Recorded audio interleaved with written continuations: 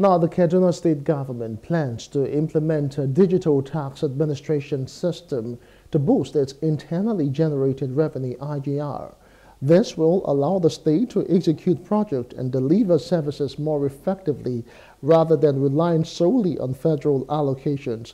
Governor Uba Sani announced this initiative at the 3-day Northwest Regional Capacity Training for Tax Officers organized by the Joint Tax Board JTB in Kaduna.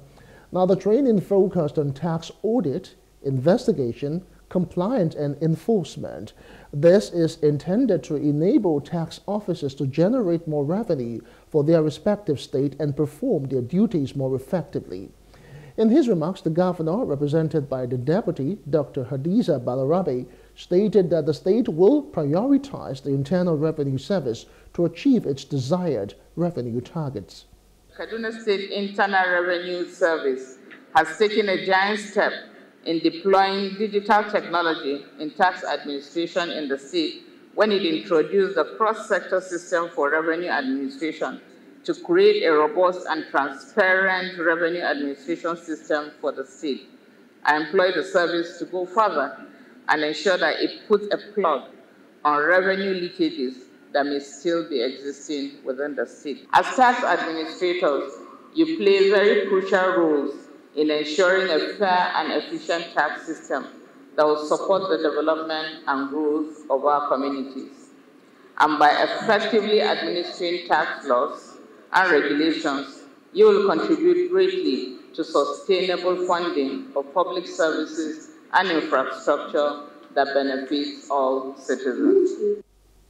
Now, the executive chairman of the Kaduna State Internal Revenue Service, Jerry Adams, revealed that the current administration performed better last year in managing the state's resources for development.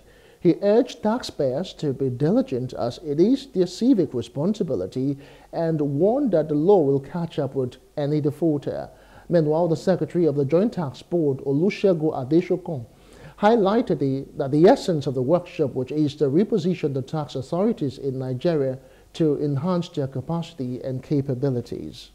Economy is in a very bad state, so there is heavy reliance on I.G.R to be able to provide infrastructure and to meet up with the dividends of democracy. Every eligible taxpayer to pay tax, and if you are not paying tax, it means that you are a lawbreaker, and don't be found in the wrong side of the law, because the law has no friend, it has no brother or sister.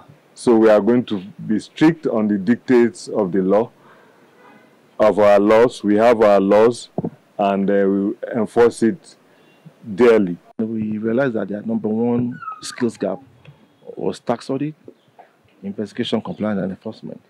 So the training sessions we're having today, tomorrow, and Friday is a response to that need.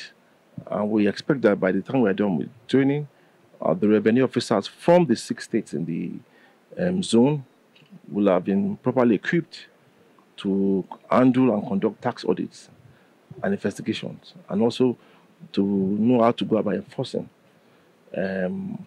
tax payers who have refused to comply.